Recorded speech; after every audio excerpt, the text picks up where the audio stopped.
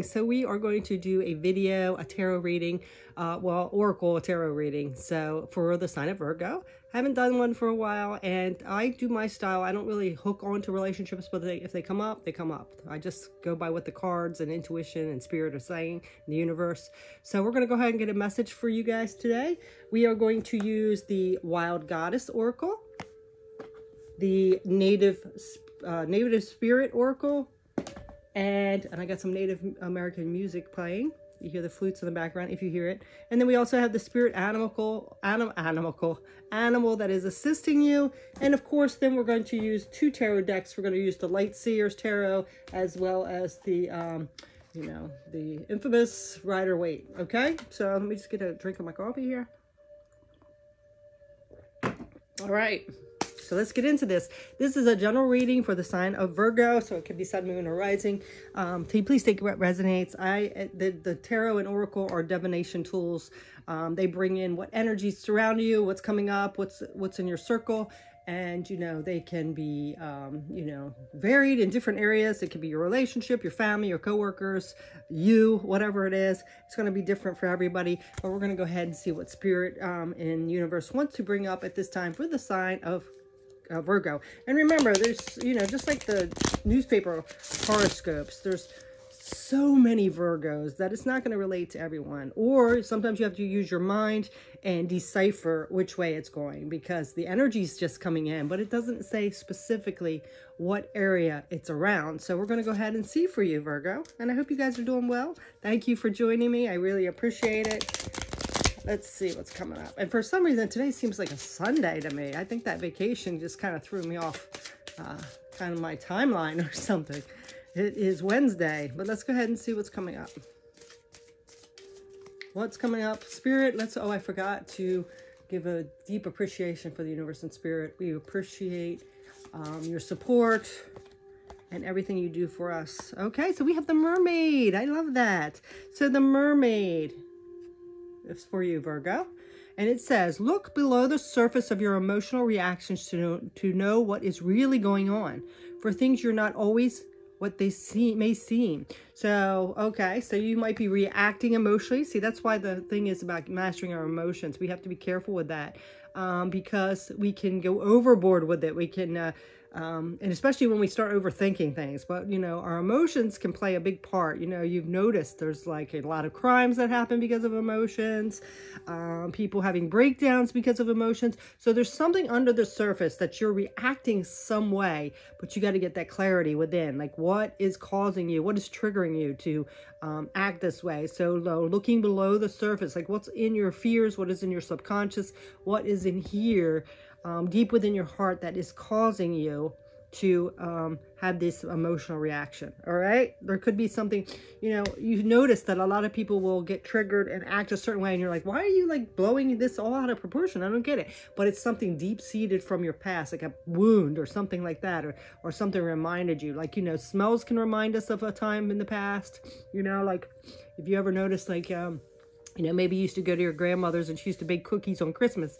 So that pine smell or those cookies baking might trigger you back to something from your childhood when you're with your grandparents. Anything. It could be like a relationship, maybe a certain cologne, maybe a mannerism that somebody acts, whatever it is. There's some kind of deep-seated feeling or wound or something like that that is causing you to react emotionally. So let's go ahead and see what this bottom card is. The bottom card, oh, we had Drama Queen. Interesting. Are you getting a little dramatic? I don't know. It could be somebody else in your life. We have the Warrioress. Oh, I guess it's a female warrior, I guess. You have the ability to conquer your fears and faults and the right to defend who you are, who you love, and what you believe in. Ah, there we go. So we're getting a little more deeper. This is might be the underlying thing. Conquering your fears and faults and defending what you love and who you connect with, right? So that could be that. So let's go ahead and get a native spirit card. See what the native spirits have a message for you. So far we got that mermaid, which is that deep, mysterious ocean energy, water. And then we're going to go ahead and get a native spirit energy.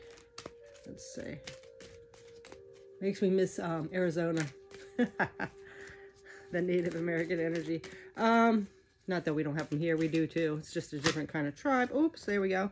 Vision quest. Ooh, so see, you're being asked to like go deep and really like subconsciously see what that is. It's time to go deep. And then we have warrior of the heart. I love that on the bottom. Yes. Okay. So we're going to go ahead and read this visions of the deep. Visions quest. Why did I say visions of the deep? That's interesting. Vision quest. You know, a lot of times those Native Americans will go off in solitude and you know, like it's kind of like scrying or things like that, being able to see images that will, you know, get you back on track of things, give you clarity, things like that. But we're going to go ahead and read this vision quest. Okay, here it is. Vision quest. Card meaning, sacred seeker. Take time away from people and situations. Yeah, some solitude time. And that's your card, the Hermit. So step back, withdraw. Inner truth is emerging in stillness. But first, you need to retreat. Know that you're guided. Look for the answers in different ways. The answers are around you. Watch for signs in the coming day. Trust that your life is being directed. All right, so something is triggering you to maybe go off and go into solitude, take a deep revelation of your life, your purpose, your mission, any wounds that need healing, things like that, your relationship status. So it says your native spirit wants you to know, in earth-based cultures, larger questions about life are often answered on vision quest or solo retreats in nature. Questions such as, who am I? What am I meant to do with my life? And what is my mission here and my purpose in life? Were often answered on quests of various kinds. Even if you don't have burning questions, when this card chooses you, it's telling you it's time to take away from your ordinary life. Take time to explore the depths of your soul. Your soul knows the truths. Take time to quietude to discover what it is. The answers to your questions are all around you, but you must be still to hear these messages. So the journey says spend time alone, preferably in nature, without your cell phone and internet, and even without pencil and paper or book. Simply be, listen to the world around you, be still, watch for signs, open your heart to receive messages from the divine. Okay, so, you know, if you're able to, maybe a little retreat. Just go sit out in the forest, sit by the ocean, you know, leave your phone behind, leave friends behind. This is time to do a deep revelation and you're going to get some answers. So I feel for a lot of you, excuse me, I gotta get a little hoarse here. So I feel for some of you now that these emotions that are surfacing that you don't understand is kind of trying to push you into solitude. It's like the way the universe and spirit work. They're trying to like trigger you, like say, hey, there's something still there that you need to take care of so you can get on track with your purpose, your mission, who you really are, what you stand for, things like that. So, you know, because we can get boggled down by, you know, everything around us, you know, everybody knows that. It's just kind of crazy, you know, we have everybody's opinions, we have this, we have that. There's no quiet. There's always chaos going on somehow. So this is saying take some time off. If you can take like, you know, a little weekend or even a day to just go, you know, leave the technology behind, leave the chaos behind, and just go, you know, go out in nature so you can ground yourself and hear those messages. Okay. All right. So now we are, with all the other signs, I did the spirit animal last, but we're going to get your spirit animal that's guiding you now, and then we'll finish off with the tarot, okay? So let's go ahead and see what spirit animal is assisting you through this vision quest and figuring out what those emotions are and things like that. So let's see. And you see what I'm saying, that the cards, it's talking about you individually, but it can also affect, you know, your partner, your relationships, status, excuse me, your connections with others, your whole life, basically, you know. Emotions, if they're not controlled, can really wreak havoc on things. So it's good to get that done. And we all go through that, like wondering what's the meaning of life? Why am I here? Why hasn't my life went this certain way? So it's just like that's part of your journey right now. So let's go ahead and see what else is coming up. Oh, we have the deer spirit. Bring a gentle touch. I love that. So bringing a gentle touch. So, you know, Virgo, this is no diss against you, but you do like to have perfectionism. You do like to have control and have things in order, right? They must go a certain way and be this. But, you know, this isn't a time to beat yourself down for not being perfect or having the answers. This is being gentle with yourself and others. But this is definitely, most definitely being gentle on yourself. And I love that the deer lives out in the forest, kind of in solitude with his own little group, right? And then when he does come out into the chaos, the society of humankind, he either gets hit by a car or shot. You know what I'm saying? So that's an awful analogy. But you know, it's kind of sad that we are kind of taking over their habitat. But yeah, so this is gentle like a deer, right? So let's go ahead and see what this card means a little bit. This is number 18. Bring a gentle touch. So this says, the time has come to be gentle and diplomatic when dealing with others. You might have found yourself in a situation where negotiations are necessary in order to reach your goal. Be mindful of the words you choose, but do not worry.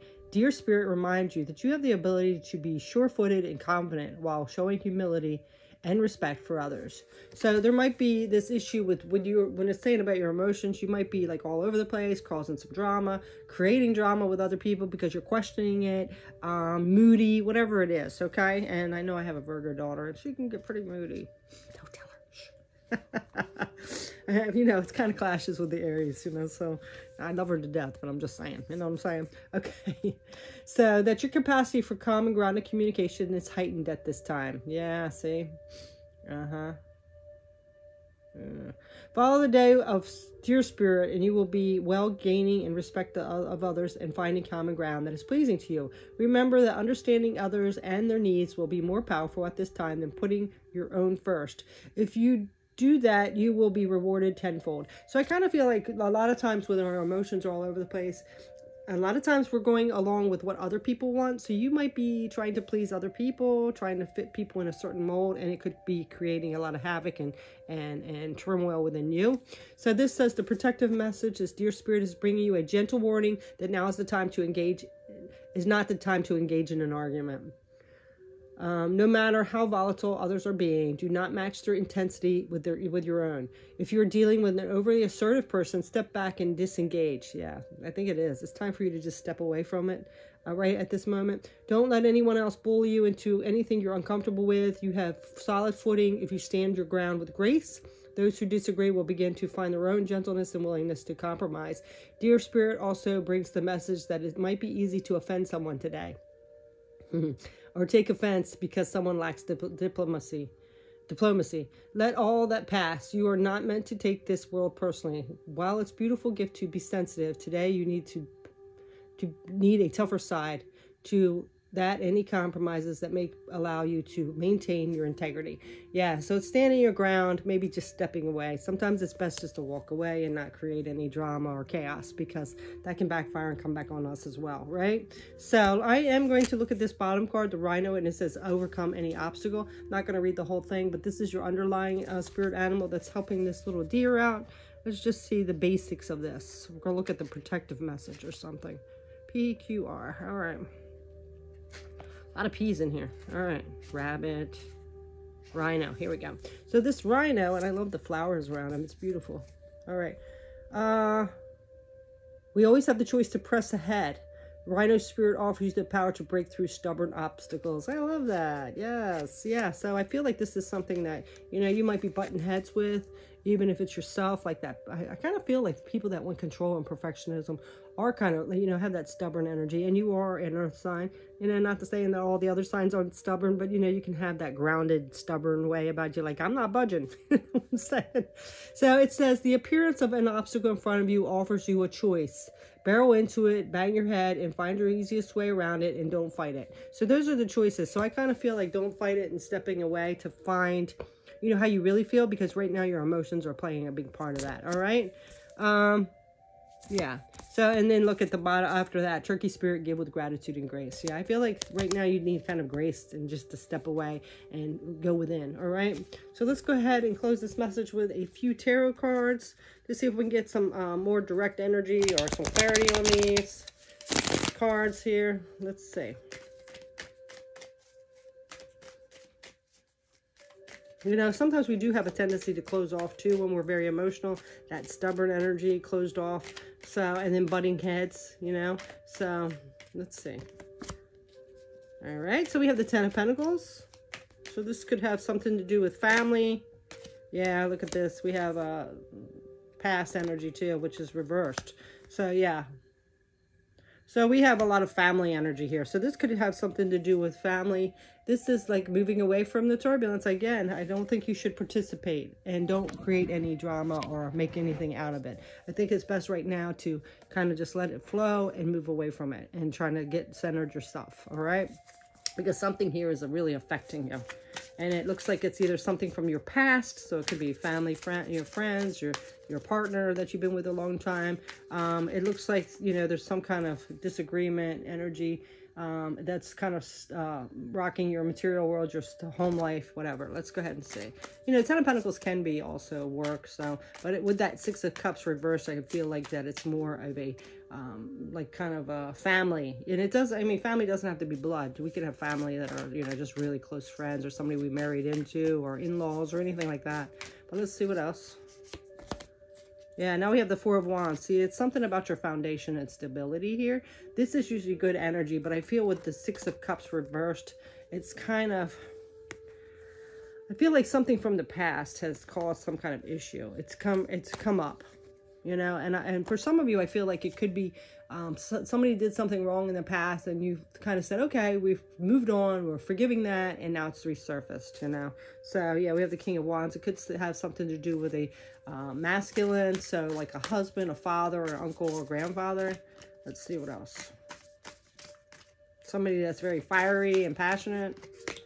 Yeah, oh yeah, see, there's some toxic energy in here. This could be a Capricorn, but there's some kind of toxic energy or negative energy in this situation that's creating some chaos. And then we have Judgment. Again, this is saying to go within, step away, do a deep dive into you, figure out what your purpose is, what you want out of the situation. You know, don't let this, whatever this drama or situation from the past coming up, create havoc for you. It's time to step away and figure out how you want to handle it with grace and move forward for your best of for your best good. So instead of participating in it and creating more drama, especially for yourself, it's best just to, you know, take some time to yourself, go ground yourself, figure out why these emotions are coming up, you know, what triggered it, because there's something maybe that's not healed. Maybe the Band-Aid got ripped off and it's, you know, starting to weep and bleed all over the place. So that is your message, Virgo. I wish you the best. You know, sometimes we think something's gone and swept away, and then it'll pop back up. That's the thing about healing. We need to heal consistently, completely heal, because if you notice, you'll think things are good, but then if something comes back up and triggers it, you're just bleeding all over the place again.